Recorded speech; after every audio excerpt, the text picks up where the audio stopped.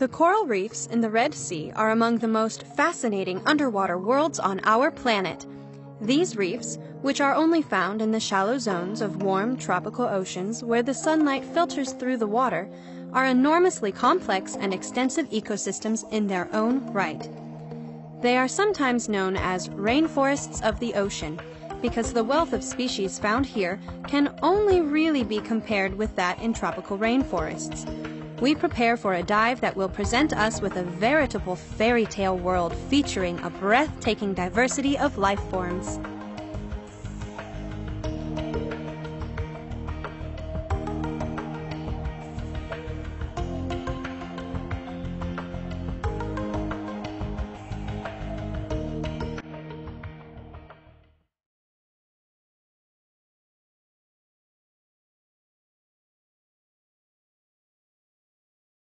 Almost as soon as we are in the water, we are greeted by a shoal of sea goldies. These striking orange-yellow fish can form shoals of up to 2,000 individuals. They eat plankton and like to gather at the edge of the reef where the current will drive their preferred prey towards them.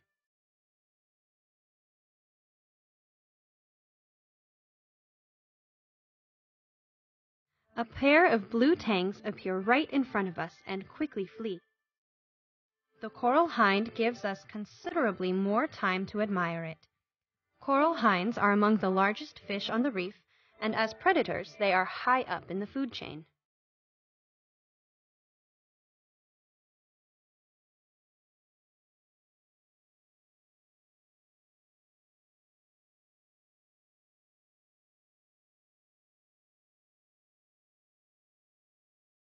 The Red Sea bannerfish is a far gentler creature. It is one of the family of butterfly fish, which includes some of the most beautiful fish species in the coral oceans.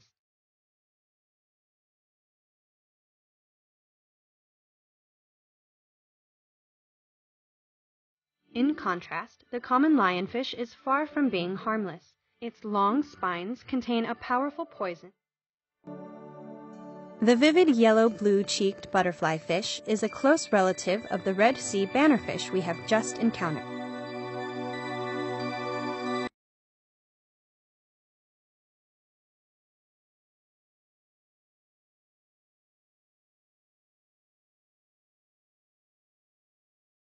The sea anemone is a class of creature known as anthozoans or flower animals. Although the orbicular batfish looks similar to the butterfly fish, it is not in fact a relative. Its preferred habitat is deep water, and in the Red Sea these fish can be extremely trusting. The partnership between the sea anemone and the anemone fish is one of the best examples of a symbiotic relationship between completely different creatures or species of plants in which both parties benefit from the symbiosis.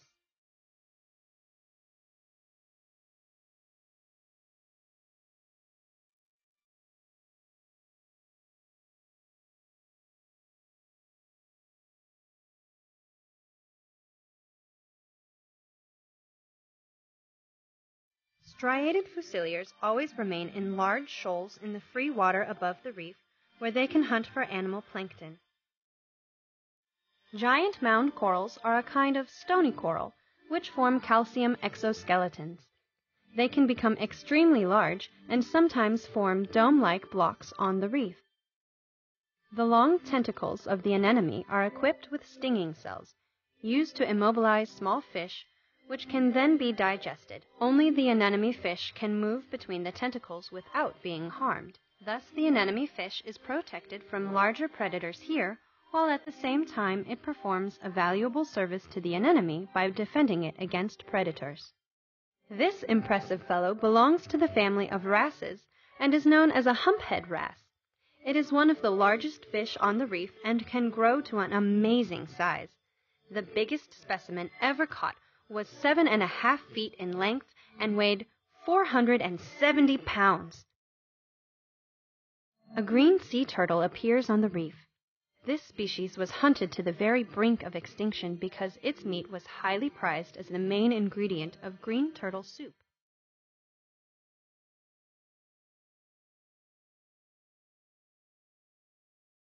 We once again meet the Red Sea bannerfish, as usual, patrolling their territory in pairs.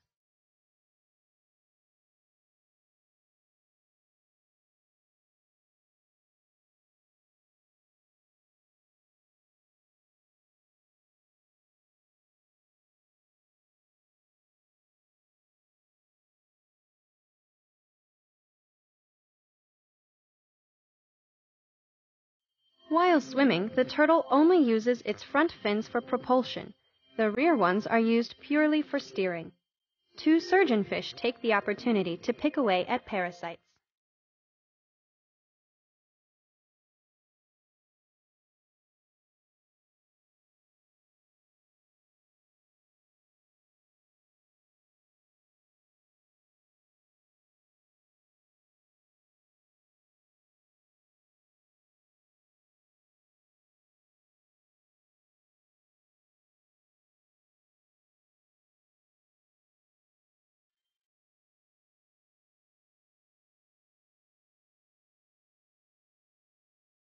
A small group of cardinalfish are lying in wait under a protective outcrop, while the large humphead wrasse goes on its rounds. It has powerful jaws, which can easily bite through the shell of crustaceans. However, it represents no danger to these little shoaling fish.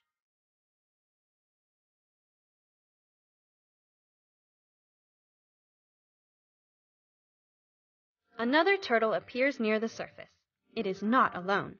Two suckerfish are stubbornly attempting to attach themselves to its shell. These fish have dorsal fins, which are modified to form suction pads, and this allows them to fasten on to larger creatures or boats and hitch a lift in this way. A barnacle has already had some success here. This crustacean, which looks like a small volcanic cone, has established a permanent home for itself on the turtle's shell.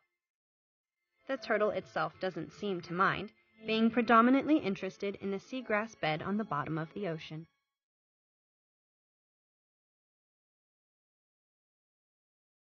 Like all sea turtles, the green turtle lays its eggs on the beach and leaves them to hatch in the sun. The female always chooses the same beach where she herself hatched out many years earlier. And exactly how she manages to find this spot again remains a mystery to scientists.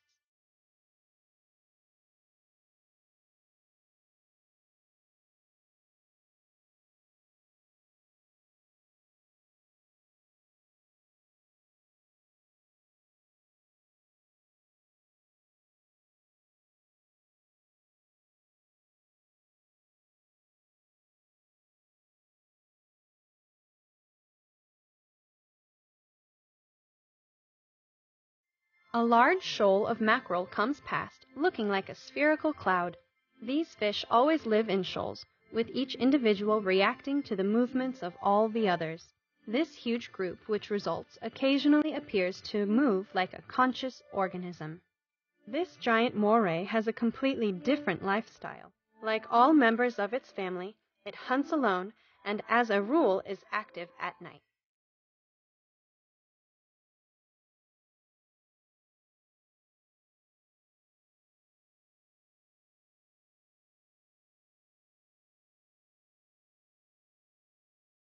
The monochrome red saber squirrelfish is also a night hunter. During the day, it remains hidden in caves or crevices in the coral reef. Shipwrecks can become an important part of the ecosystem in coral oceans because they offer retreats and hiding places to a wide variety of fish species and other marine creatures. Moreover, they quickly become covered in coral and can consequently form the nucleus of completely new reefs.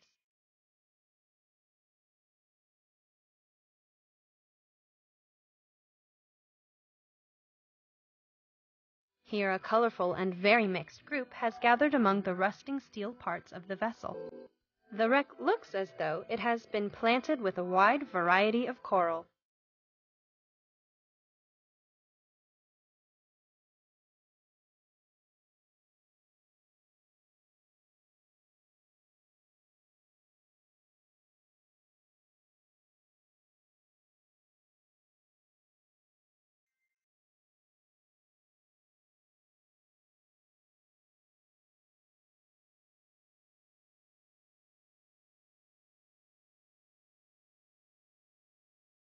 The red sea bannerfish also feels at home on this artificial reef.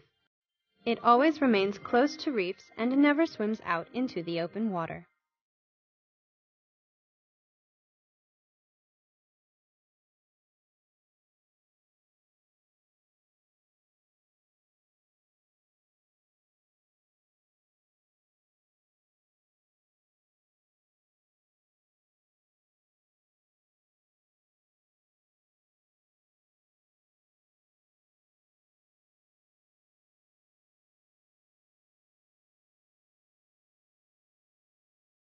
The bizarre cornetfish is quite unmistakable with its needle-like body and disproportionately elongated mouth.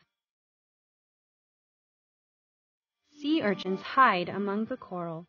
They belong to the class of creatures known as invertebrates, and they protect themselves with a hard external skeleton covered in poisonous spines.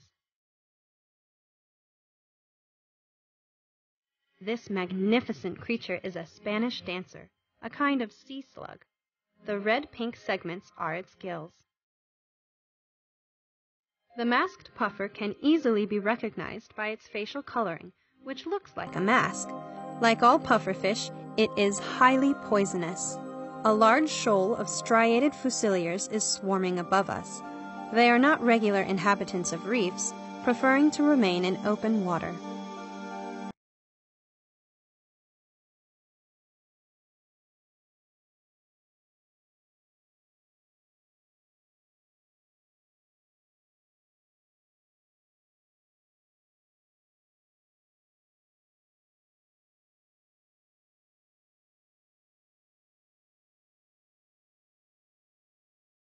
Sea fans are among the most spectacular manifestations of coral life.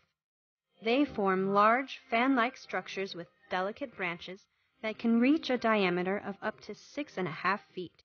These corals live from tiny plankton which they filter out of the current. Consequently, fans are always arranged across the direction the current takes. These large, tree-like structures provide protection for a number of small life forms such as crabs, shrimp, and starfish.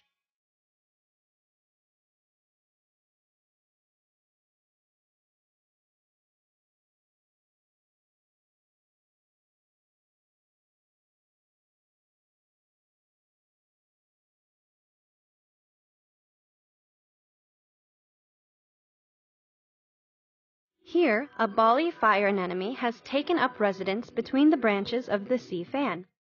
Although this species of anemone seems similar to the coral itself at first glance, the two are very distant relatives.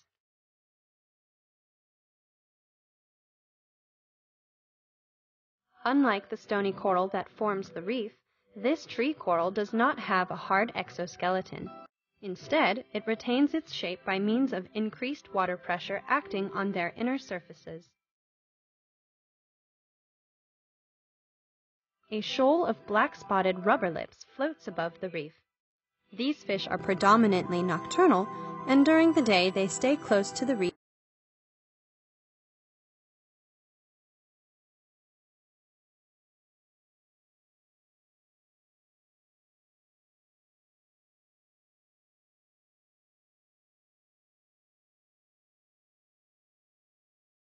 Stony corals are the real master builders of the reef.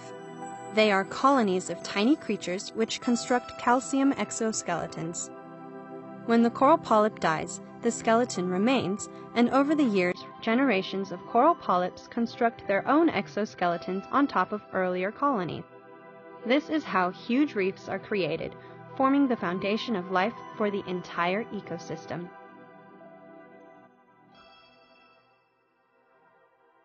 We have encountered this masked puffer before.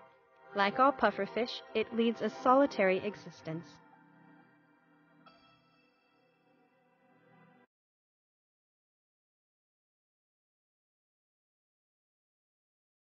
By contrast, the yellowfin goldfish are genuine shoaling fish. During the day, they remain on the edge of the reef in huge, magnificent shoals. They do not really become active until nightfall, when they fan out to hunt tiny invertebrates that live on the seabed. In the process, they sometimes dig up the sandy floor so thoroughly that large clouds of sand are created.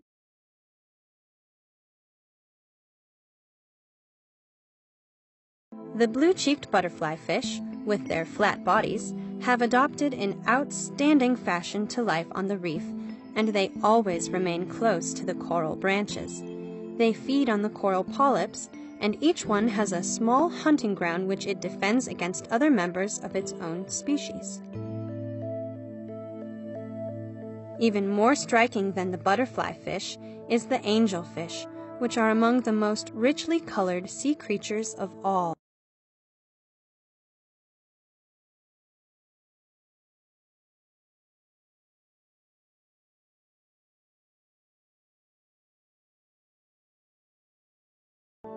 A zebra lionfish wends its solitary way through a shoal of sea goldies, which make sure they keep a respectful distance from its poisonous spines. These moon-tail bullseyes are far more sociable creatures. Their huge eyes have adapted to their nocturnal lifestyle.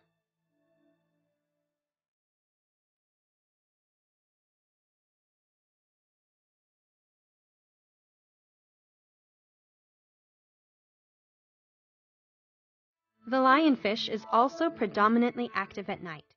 During the day, it hides in crevices or caves and is seldom glimpsed in open water. It waits patiently for its prey to make an appearance. Then it sucks the hapless creature into its huge mouth by suddenly lowering the pressure inside. However, the bullseyes have nothing to fear. They are too big for the lionfish to consider one a possible victim.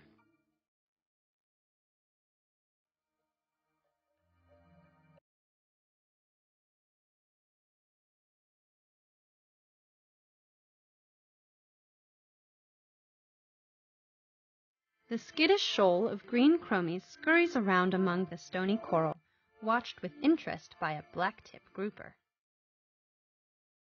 The chocolate-dip chromies, with its striking black and white coloring, belongs to the extremely extensive family of Pomacentrids. As is the case with bullseyes, they also live in loose shoals.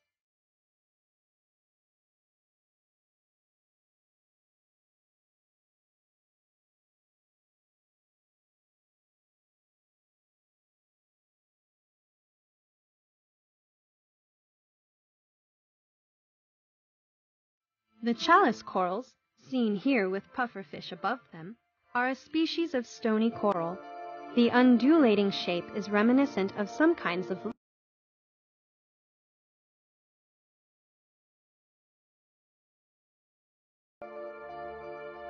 The blue-spotted ribbon-tail ray often buries itself in the sand as a form of camouflage.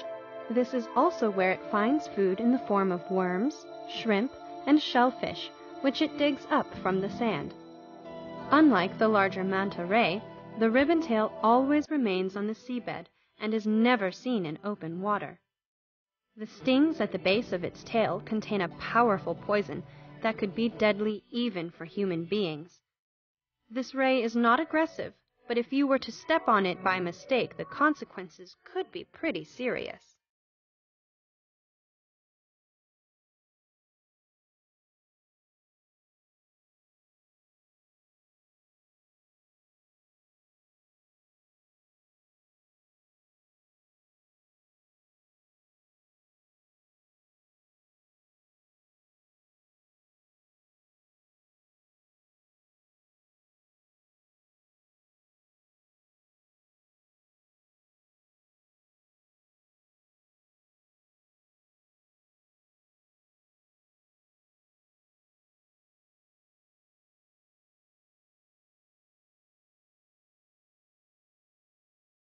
The black surgeonfish is dark brown in color with only a white ring around its tail to form a contrast.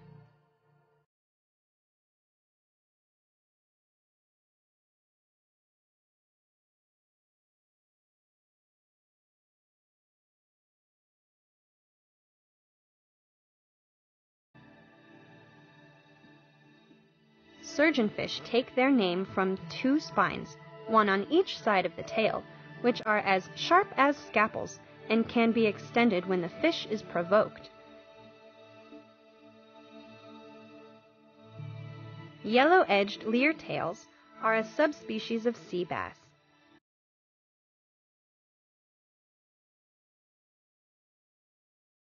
Lunar fusiliers are typical shoaling fish. If they are attacked, they attempt to confuse the predator with synchronized swimming movements.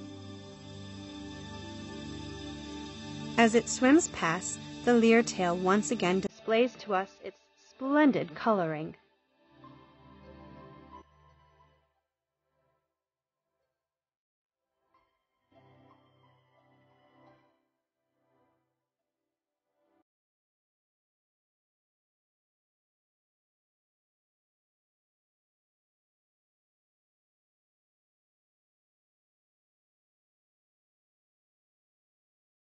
As plankton eaters, fusiliers are quite capable of friendly cohabitation with different fish species and often mix with shoals of other types.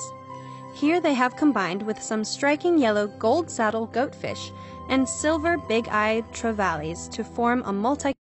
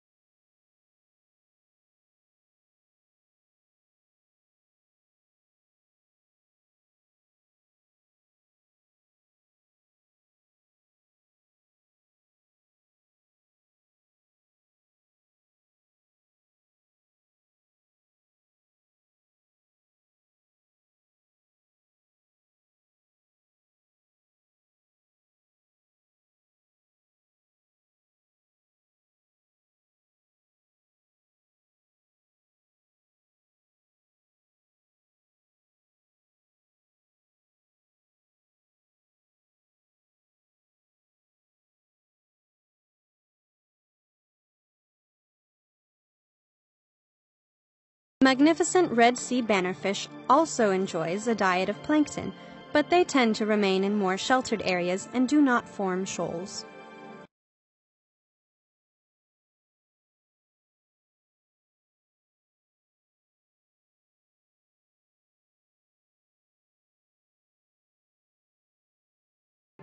Table corals produce a hard exoskeleton and are therefore considered a species of stony coral. They create tree-like shapes with numerous branches. In the deeper water at the side of the reef, they grow into structures resembling tables, since this permits them to absorb as much light as possible.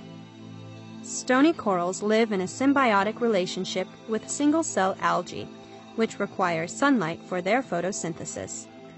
Consequently, like plants, these corals require locations which are rich in natural light.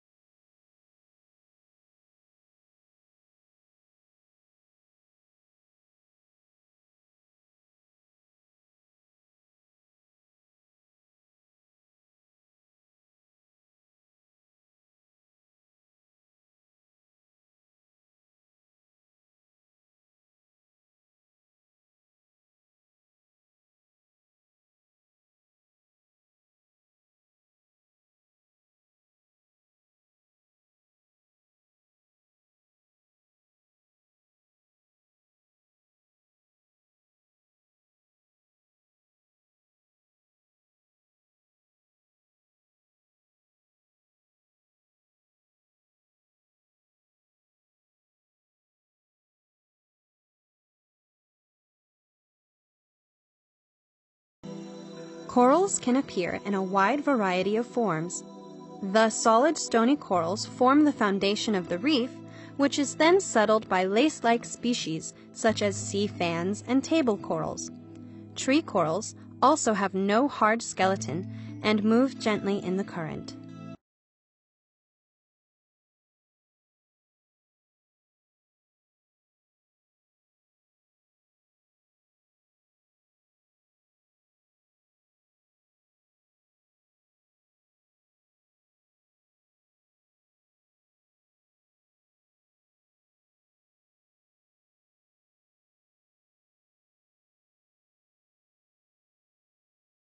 A moray eel is lurking among the corals, on the lookout for a victim, its long body hidden in the hollow space.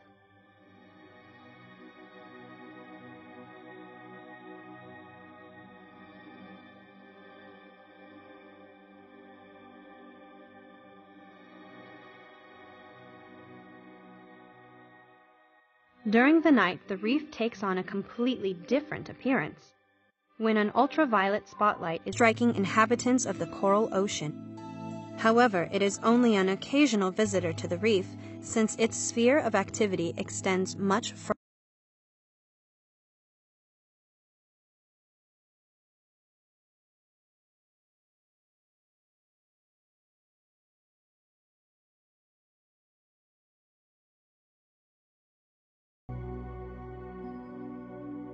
This curious creature is a Pleurobranchus grandis, a species of side-gill slug. Numerous species of sea slugs can be found in the Red Sea, some of them with extremely beautiful coloring. Territory of the reef, and is quite prepared to defend it against other members of its own species.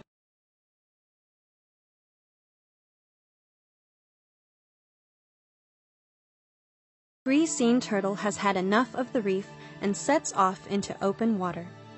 It is also time for us to leave behind the amazing variety of life in the coral ocean. Our diving expedition has revealed to us one of the richest ecosystems on this planet. We have been able to feast our eyes on an incredible wealth of life in all its shapes and colors, as varied as anything to be found anywhere in the world.